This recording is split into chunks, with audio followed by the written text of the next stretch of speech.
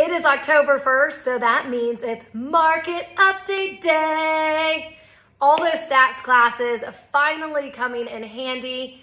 I just love being able to dig deep into our market and be able to share with you guys what we're seeing from the realtor back end.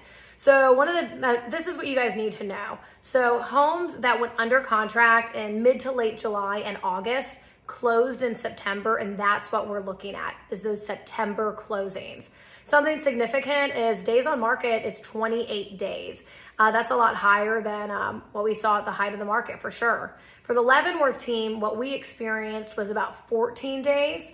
And if you've sold homes before, you're like, man, 14 days isn't that bad. But at the height of the market, people were getting 2-3 offers on day one, so it feels longer. But what we are getting is a really good offer at day 10, 12, 14 in our case and in our scenario. We are seeing that several people are taking less than list price, seeing that across the board when we're looking at numbers. We saw for our average sales price in our market, $380,000. And that's when you pull the MLS numbers. But if you dig a little deeper, you realize that 2 of those numbers came from 30A and Gulf Shores. So once you take those numbers out, that makes our average price $373,000.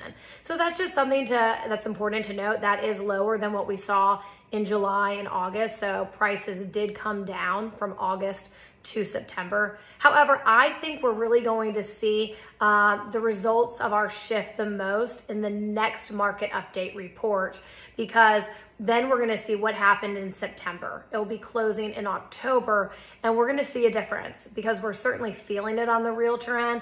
We're feeling changes. We're feeling buyers ask for more and sellers actually giving a bit more. Never hesitate to reach out if you have any questions about the market. I love talking about it, and it's one of my favorite things to do, and just let me know if you have any questions.